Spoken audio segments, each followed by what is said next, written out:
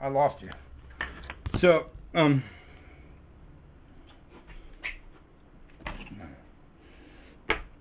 having said that, he goes, okay, now we need to get the people who've done this violence, right? The white population, or however you want to take it, right? Who's done this violence, and get them to step forward. And at the same time as the black people are stepping forward and telling their story. And if you did it in the same town, right? Let's say you take Springfield, Oregon, right? And you had some daring officers who stood up and said, I've been profiling, I've done some bad things, you know what I mean? In a huge town meeting, at the same time as the Afro-Americans who lived here stood up and said, I've been treated this way my entire life, and broadcast it to the whole community. We have that ability. We can broadcast the whole thing to the whole community. Now, that's kind of cool. What you get is you get reality right there in your face. I should have brought a spoon. I'll get one. So with this reality of your next door neighbor, the guy right down the street, who you don't even know, who has kids, who's been profiled, or the young teenager who's been profiled, and, just when it becomes the reality of an entire community, and when the entire community starts to talk about the violence, and starts talk about racial profiling, starts talking about really how do we beat the hate, okay? How do we as white men, okay, because I'm going to say that because I grew up in white privilege, all right? So I thought white most of my life. It wasn't until that I really came to Oregon and grew up, it wasn't until my 20s, early 20s, that I started realizing, as soon as I was a young male, really 17, 18, a little older, that I started realizing that this heinous thing was out there in the community, My father always taught me to deal with life in peace, And my father marched with King in Selma, Alabama, and you guys are like, what, man, Selma, Alabama? Well, Selma, Alabama was the first time that the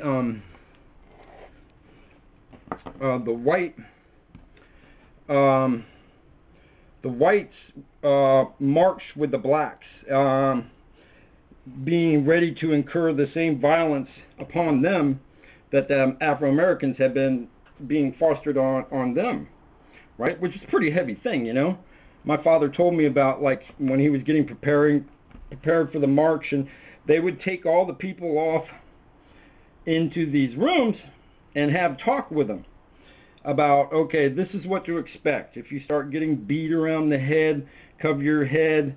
If you're maced, cover your eyes. If the dogs go after you, put your hands somewhere where they can't get them. Okay, my father's a white man right now. He's a very well-respected white man. My sister, did all her work in Africa. My father knows congressmen. He's very influential person in the Catholic Church. That's how I've been on the White House grounds. Geez, I don't know. You want to talk about special invites? I've been special invited there twice. That's when I ran around the living quarters of the White House with Amy Carter, because we met at the Easter egg hunt. But I've also been there probably, a dozen times with all my family members as they came down out of Minnesota, and going to the White House was part of, like, visiting, the nation's capital. And so anyways, so I'm back where I was. So Selma, Alabama was the first time. See, if I wanted to do a layered thing, I would start on one end and build it like this. But we're talking, and this is going to be just devoured by my church members, so I'm not getting too fancy with it, If I wanted a nice display one, maybe I'd do it a little different. So Selma, Alabama, man. So here we are. We're a long ways from Selma, Alabama. We're a long time from Selma, Alabama. That was 1966. Now let me tell you what happened in Selma. First, at the bridge, there was violence. The traditional beatings that we've seen in documentaries, the hoses, the dogs, all that stuff, right? Now, on the march, this is when a lot of the white people got involved. Not as many were at the bridge, but my father wasn't at the bridge. He was at the march, all right? But after hearing that everybody at the bridge and the day before had been beaten, he was prepared to be beaten. You know what I mean? A white man. Yes, a white man marching for black people, because it was a good Christian thing to do. So, as we hold to good Christianity, as we hold to the possibility of a better community, even if we're not Christians, even if we're Wiccan, even if we're Muslim, even if we're Buddhist, even if we're agnostic or atheistic, we want a better community. And especially if we have children, we want a better community. Okay? We want it, and for the grace of our children. Now, if you look at the natives, I talked about that. They look seven generations ahead to decide on what they're going to do today. And if we could just look one generation ahead, all right? Or 2 generations ahead. It's been 2 generations since the Civil Rights Act was activated. 2 generations, right? We're working on the 3rd one right now, all right? And then let's talk how long since the slaves were freed, or, So we're looking at like generation. We're looking at like the 7th generation already of what happened, all right? This one's done. And, I'm going to cook them at the same time. I got extra dough. I thought so. I got enough for 3 pies. I don't have enough filling for 3 pies. So we're looking at this next generation. And, or 7 generations down the road. And like, man, where are we going to be 7 generations from now? Where are we going to be in 1 generation from now?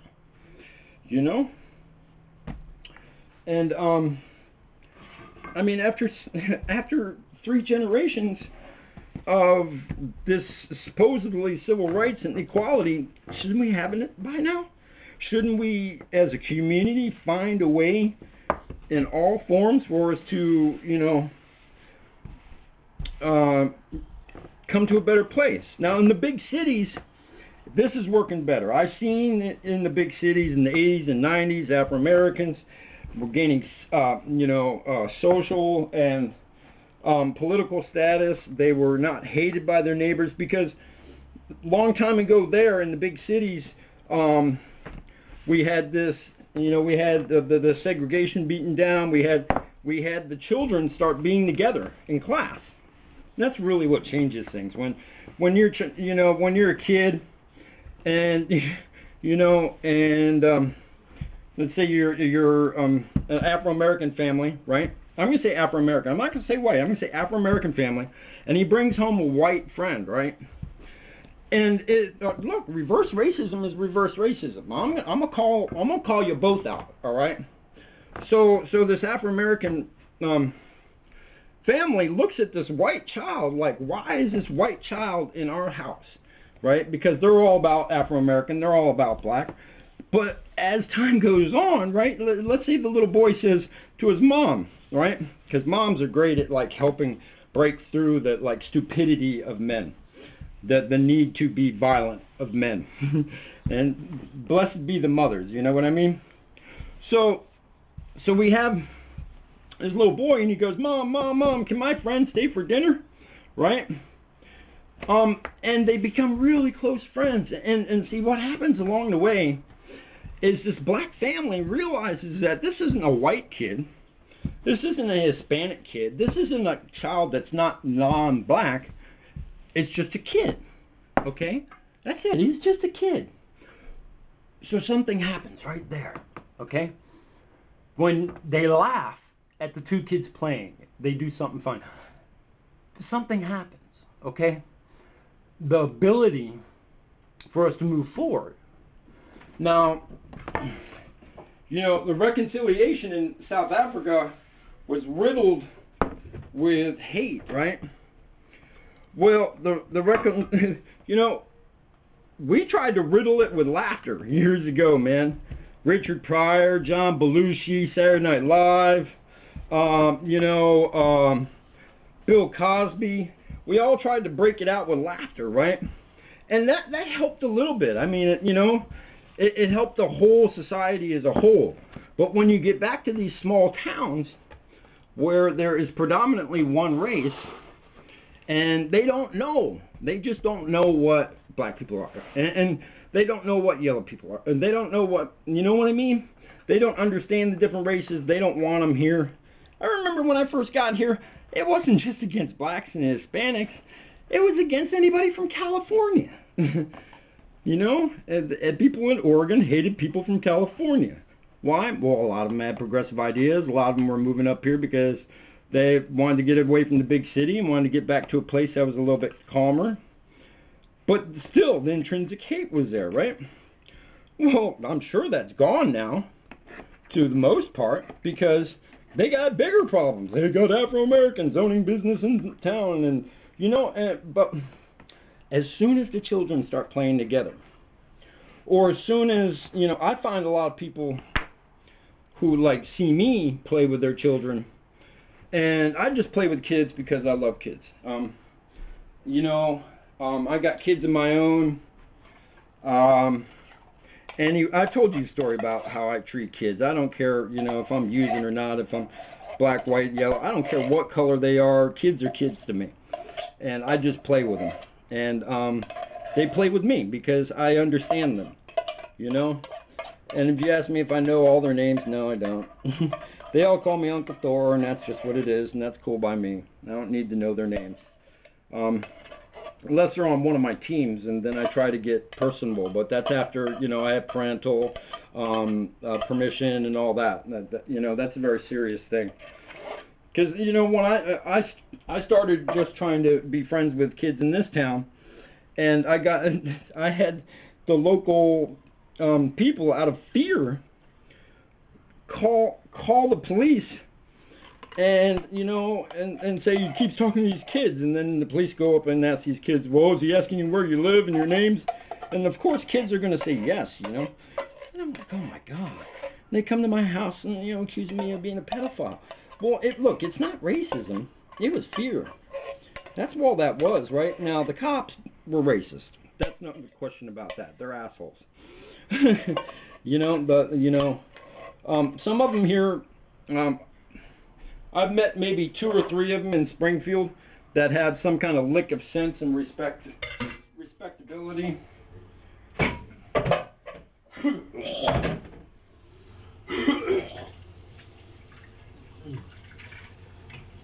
When it comes to such things that I'm speaking about.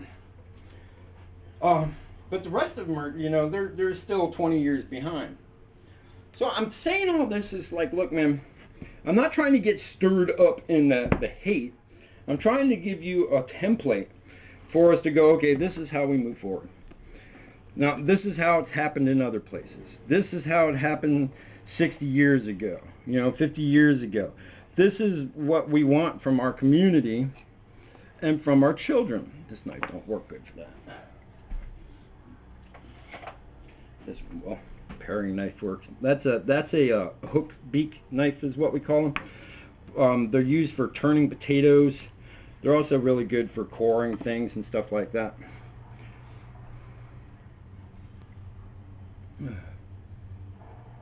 Yeah. Here's some power out there. So so as a community in Eugene and Springfield, they're doing Trayvon marches and and then people are getting, marches are happening everywhere, and people are smashing, and come on now. What does that show? That just shows ignorance and stupidity. And then the people who say they're going to kill somebody when they smash a window, that's just even more ignorance, stupidity, and violence. As soon as you say violence, as soon as you allude to, I will kill you if you, or hurt you, or I will harass you, I will call you names. I will, as soon as you call somebody a name, they're not human anymore. They're the asshole. They're a nigger. They're a honky. They're a piece of shit. They're a whore. That you've, and this is all straight from the Oregon Boot Camp program. Okay, these are not my words. All right, these are words of the cognitive therapists who worked with us. So I'm not trying to, I'm not trying to come out as the first person who said it. I'm trying to come out as a person who's saying, look, look, look where we come. Look, look, look, this is how we get where we're going. And so, I even have my own friends who got caught up in this Trayvon Martin thing. And I just post stuff and pass it along, and they want to be argumentative with me about it, and they don't know. I mean, unless you've ever been racially profiled, you don't know. Well, but there's other types of profiling. There's somebody's a drunk profiling. There's somebody's an addict profiling. Don't matter what color you are there, you ain't getting nothing out of life, right? There's homeless profiling. There's poor profiling, okay? There's profiling just because you don't like the way somebody dresses, the way their community is. I mean, how many different kinds of profiling can you come up with? Come on, think about it. So let's not talk about just the one, all right? It's not just the one. It just happens to be this community is still pretty tight knit, this Afro-American community, and they're gonna call people out if these people are wrong, right? So, again, where do we go from here? We find a way to reconciliate our communities. So who's going to be the first white man, or the first man who like when Paul was walking on the road from Damascus, man, a major Christian killer, okay, and Jesus came to him and he said, "Why do you kill my people? Why do you kill your people? Why do you kill your neighbors?" And and it really became, oh, hey, check this out, man. I bust through my butter there. It's because it's getting soft. It's like, check this out, man. Jesus is saying, check this out, man. You're killing the people that I love, and I love you. And if you understand this, if you understand this gift I'm giving you, which was His love, all right. Let's not get all theological with it. Let's just get basic with it. His love, all right? So Paul realized he had to stop killing the Christians. And actually Paul, I mean, we talk about Peter being the rock, but Paul was the one who did the serious footwork of creating many of the Christian values that we have today and creating the new gospel. Because some point somewhere somebody had to get in there and say, whoa, whoa, whoa, whoa, this is crazy, man. We got to back off this stuff, And so, God came and spoke to Paul. And he changed his ways. So I want to know who's going to be daring enough to change their ways. To stand up and say, I did this, and I was wrong. I'd be amazed if John Dalbora and E. Green, the two officers who almost racially beat me to death on the East Coast, would do that. But I would be proud. I would be proud of them. I would be proud of me. I would be proud of my community. And I would see some even more hope, right? And, I had to forgive them because I realized God saved my life that night, and they had no part in it. They were just mechanisms of, violence that were after me. Look at all that extra dough I got. Let me put that in I got enough for a whole another pie. I get kind of big when my eyes get big when I make pie dough. I don't know why. It doesn't seem like it's ever going to go far enough. All right. Get a bag here, put my pie in, my pie dough in. We got our oven preheated. So who's going to go first, man? It's not the people who are so involved in the hate and wanting to hurt other people and disruption. There's going to be somebody who gets touched by something, who realizes, you know, maybe through their children's eyes, or through their own eyes, or through their Christianity or Muslim faith, or through their, you know, Hebrew faith, or through their Buddhist faith. Maybe some of those teachers will come forward and be like, hey man, you know, the Dalai Lama was just here preaching exactly that. And I don't think he wanted to just say, hey, have your few friends that you know are cool with different churches. I think he was trying to say every church. Every church. And I tried to say that to Pastor Dan Bryant the other day in a very, not such a way, but in a short way. Say, hey man, look at your cover page. It's a beautiful cover page because it holds him and three esteemed men of this town, or four esteemed men of this town. And I know one's Hebrew and I know one's Muslim. And I'm gathering the third one would have been Buddhist, and he's Christian. And they're all like, you know, arms around each other. Why is it only four? The Dalai Lama was like, man, it should be all of us, right? And that's where it comes into, is it's all of us. All right, this is not a race problem. This is not a profiling problem. This is not a hate problem. It's a psychological, moral manifestation, insurgency problem. That's really what it is. It's something that's in our brains, no matter what color you are. If you're black, you're like, "Arr." If you're white, you're like, "Arr," because the black people are like, "Arr." And you know, and everybody's like, racist this, you're a racist, you're a racist. If you call it on racism, you're a racist. If you're not calling it on racism, you're a racist. How come it can't just be somebody who wants peace? Can we start off every statement about the Trayvon Martin, about racial profiling with, I want peace in my community, I'm going to tell you my story, and then I'm going to end it with, I want peace in my community. I don't care what color you are, I don't care, you know, I want the hate to end. Because the more we push it, the more the children hear it, the more the children are going to do it, the more it's going to continue.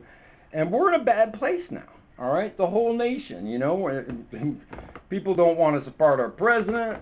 And I don't care what color he is. You should always try to support your president, you know. And I say that even after I don't like the Bush family at all, all right? They're presidents for a long time. I don't like the Bush family. But as a social person, I was still out in the community supporting my community. So if I support my community, that I support my neighborhood, then I support my country. Even it doesn't matter what president's in there, okay? So being that said, can we not say you're racist and you're racist? Can we say, do you want peace? Do you want peace? I want peace. I want peace. Can we do that? And then tell our stories. Maybe that's how we begin this reconciliation in this country. Maybe it's some of us writing on Facebook. Look, you know, and Facebook now is trying to move so fast that you can't put in like a decent sized writing because of all the stuff that's being pumped at you. Maybe it's I got an old computer, but like I have to go to Word, write it in Word, and then come back to Facebook and paste it in when I want to say a full thought. Like we're having a discussion and this is a full thought at this time. I'm going to get off my knees and let's prep the oven. So this nation, you know, I'm coming out with this, woo, so yeah. I'm coming out with this full thought. And look at that, it's already set up, ready to go. All right, there we go. And we're going to do that for about 50 minutes at 380. Okay. And I'll start at 44 minutes.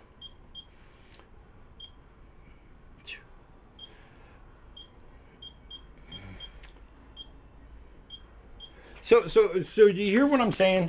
Okay, and you know, so as we address this issue, and I'm saying this to everybody